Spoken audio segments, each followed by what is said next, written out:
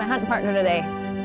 On today's show, it's the first and oldest hunting preserve in Minnesota, and it's still around. Let's go hunting. Up next, meet Minnesota State Park vagabonds. Is this the best job in the world? Nothing wrong with working. Working's good. Our walk in the park this week visits a park that has 9,000 years of archaeological history. The Minnesota Bound Classic this week is all about Coleman. Coleman lamps, Coleman stoves.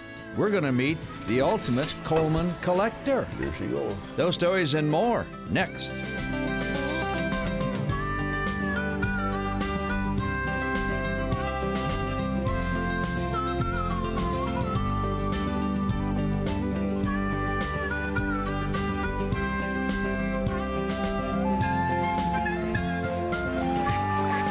Minnesota Bound. Brought to you by Minnesota Select GMC dealers. Hi everybody, Raven and I welcome you to the show. You know, Raven learned to hunt pheasants at a place called a shooting preserve or hunting preserve. There's lots of them now in Minnesota, but the very first one was just outside of Hugo, Minnesota, called Wild Wings. Laura Schara went there and she has the story. Finding places to hunt isn't always easy. Either is finding game birds. Well, the answer back in 1956 was this: create your own hunting paradise. And an idea that stuck. Hunters created Wild Wings Hunting Preserve way back when, and even now, the club keeps busy.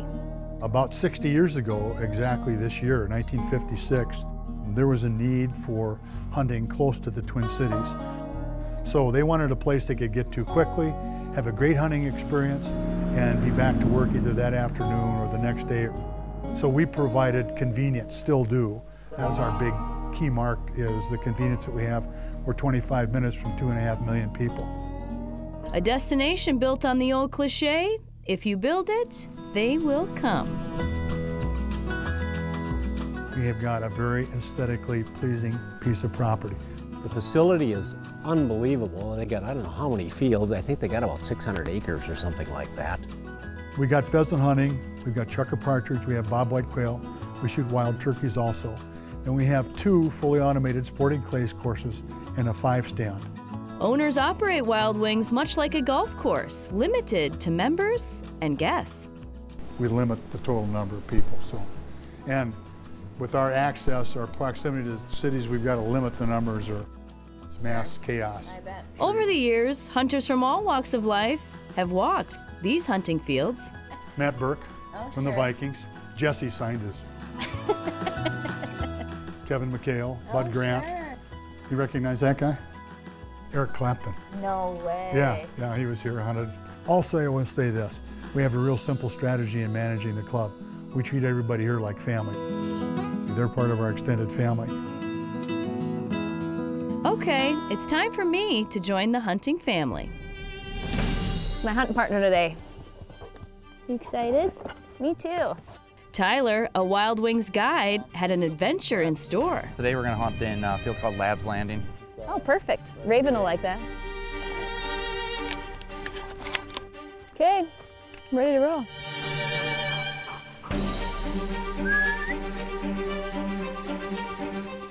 Good girl, find it.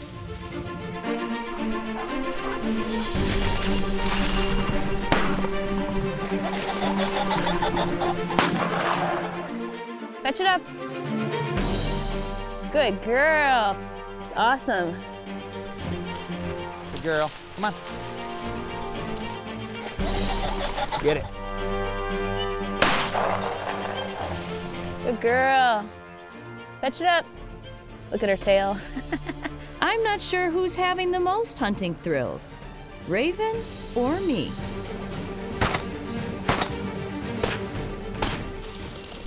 It's all you. Yes, there we go. Beautiful bird. Nice shot. Thank you. We have dinner on the table. The best part, the club offers food after time in the field. Jeff's wife Sue makes the pot pies with the other girls up in the kitchen, and Pat and myself, and they're delicious. Count me in. Look at this. So what do we have here? This is homemade pheasant. For more than 60 years, family and friends have been hunting, connecting, and sharing wild game meals here at Wild Wings. I don't know what you're having. It's a history worth its weight in ringnecks, and it's still flying.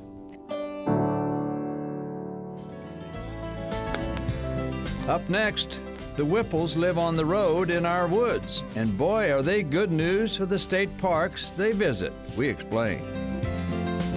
Minnesota Bound is brought to you by Minnesota's Select GMC dealers, Rapala Ice Force,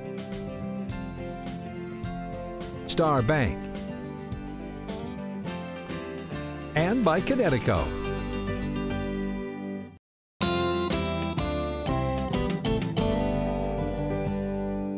Up next, if you're looking for the perfect job, well, this might be it if you like to camp. It's a story about a couple that are campground hosts at our beautiful Minnesota state parks. Bill Shirk has the story. If life is an adventure, base camp might be campsite number 50. You ready? I'm ready. A temporary but home, sweet home to Father Hennepin State Park's two biggest fans. And every time we come up here, it just feels like, we're home again. Jeannie and Dwayne Whipple keep a close eye on the park. Really clean down here. Just a campground host. And just do PR for the park, and then whatever jobs they assign you, each park is different. Looking pretty good down there. Yeah. Hosts are helpful, but they're our information source in the summertime. For the parks I manage, the biggest thing is I want them to be available to the campers. Yep, and these guys are all a group, and they're all gone four-wheeling for the weekend. Turns out park execs got more than they bargained for when the Whipples signed up. Yep, nothing wrong with working. Working's good. Laid a lot of trails, painted almost every building here. There's no job that they're unwilling to do. Well, they are definitely some really hard-working folks. We just always have loved being around people, you know, watching the campers come in, helping them out in any way. Almost all Minnesota state parks offer a spot for helpers. Typically, our hosts come for a month at a time. We've always had people interested, so we kind of limit them to a month. You usually get a free full hookup site wherever you're at in exchange for 15, 20, 25 hours a week of work. Which is where the Whipple story takes quite a turn. I better just let them explain. I don't know, it just kind of happened. We thought if we had to go back to work, we will. The Whipples retired, sold darn near everything, including the house, and turned summer camp into all 4 seasons. For 12 years, we've been just moving around every few months somewhere else around the country. They start late spring at Federal Dam Campground on Leech Lake. And then in the fall, it's up here at Father Hennepin. When leaves fall and snow flies, the Whipples drive south, way south. We're between Austin and San Antonio in a state park, and it's called Lockhart. We stay there for January, February, March. Then we slowly work our way back up to Minnesota.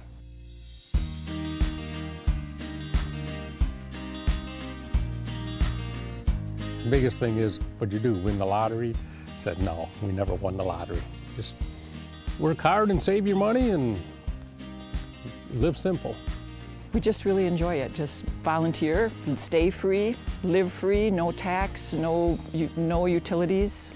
Very simple. Just a few crawfish. To self-proclaimed volunteer vagabonds. This is a great lifestyle. Literally, no baggage, no stress. A lot of times we stay at the same park for 3-4 years or so, and then we like to try to find something a little bit different, do something a little different. But when you work this hard, seems no one wants you to go. Yes. Sometimes people have said that, we're taking your tires off. You're not leaving. You have to stay here. Somebody that's really willing to work hard, like both Dwayne and Jeannie are just invaluable. It's like having an extra couple of staff members. It's funny where life takes you. People who retire so they can work. Oh yeah, we have no intentions of quitting anytime soon. Coming up, a state park nestled right next to Mille Lacs. Don't miss the treasures to behold at Kathio State Park. Closed captioning is brought to you by Border View Lodge. Walk in the Park is brought to you by the Minnesota Zoo, connecting people to animals and nature to help save wildlife around the world. Time now for a walk in the park. This week we're going to Kathio State Park, located on the west side of Mille Lacs. A beautiful place with lots of interesting history. Photojournalist Josh Bryant got the story.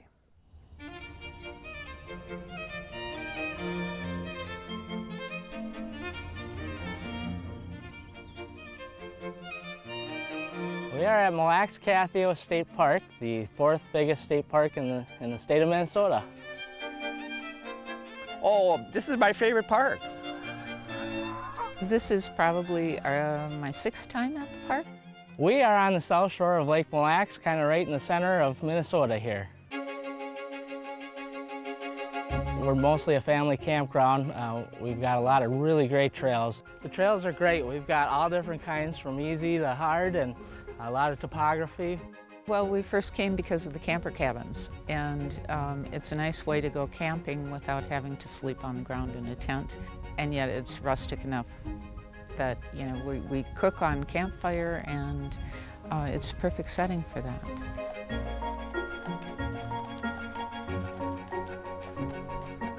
We get a lot of horseback riders in the fall. The bugs kind of go down and makes it a lot more fun. We see a lot of fishermen still this time of year.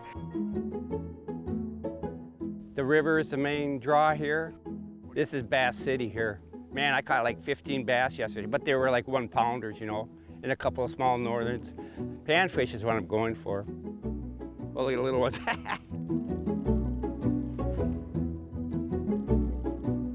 Fishing. Fishes, they're smarter than you think.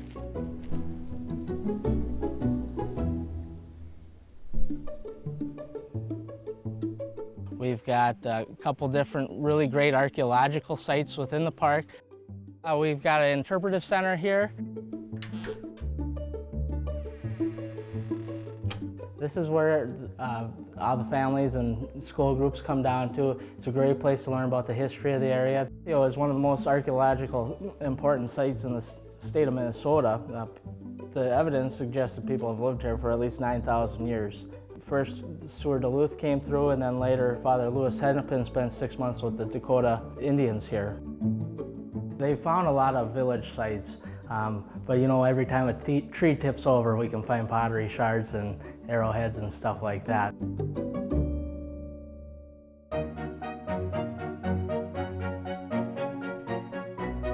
Everyone likes to go up the watchtower, the observation tower. It's an old fire watchtower built in the 30s and quit being used in the 70s, and we moved it over here from south of Isle, and people have been enjoying it ever since.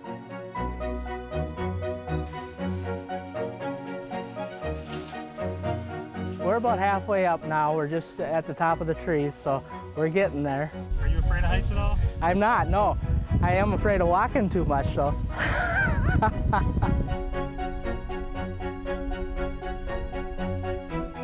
There it is. Really good views of Lake Mille Lacs and the surrounding area. You can really get a good look at the topography, and if the colors are out, it's a great place to be. We're looking down on Lake Mille Lacs and a couple of the islands, Father Hennepin Island and Spirit Island.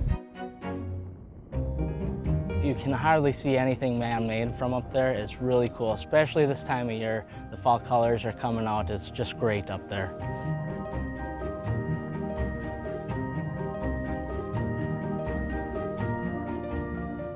It's open all year round until we get snow or rain that freezes, and then we'll close it for the winter.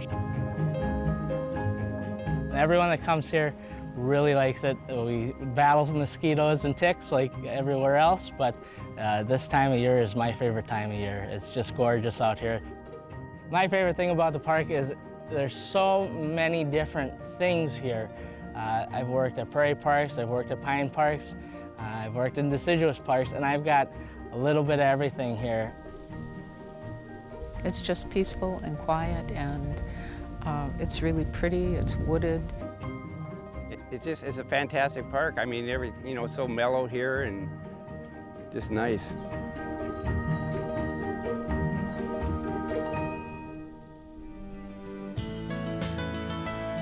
Still ahead, a classic that tells the tale of a first-class collector. We call it Big Red. A collector of all things Coleman.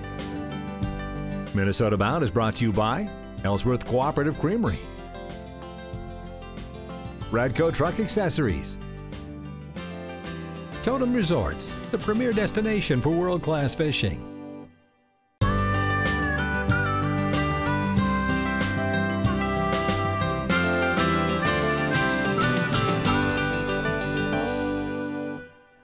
Time now for our Minnesota Bound Classic. You know, one of the most famous names in all of outdoor products was Coleman. Coleman stoves, Coleman lanterns, Coleman sleeping bags, you name it.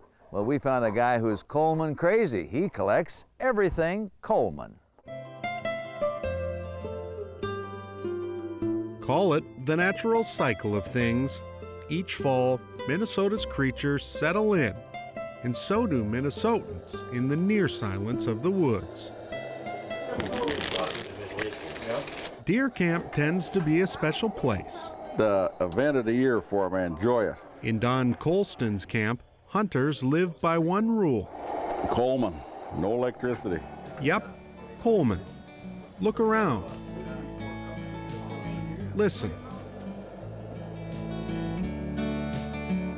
Yeah, it's fun. Lights up the whole place just like electricity, and it's fun. Coleman is more than a word to Don Colston. Those famous hissing lamps are part of his life.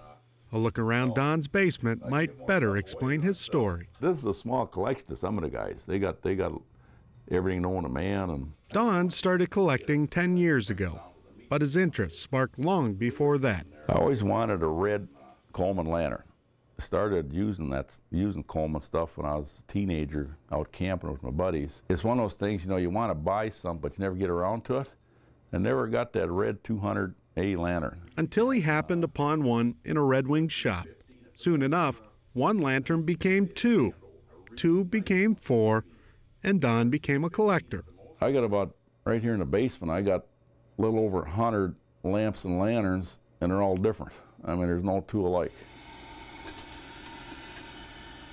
The IL 316 was Coleman's very first.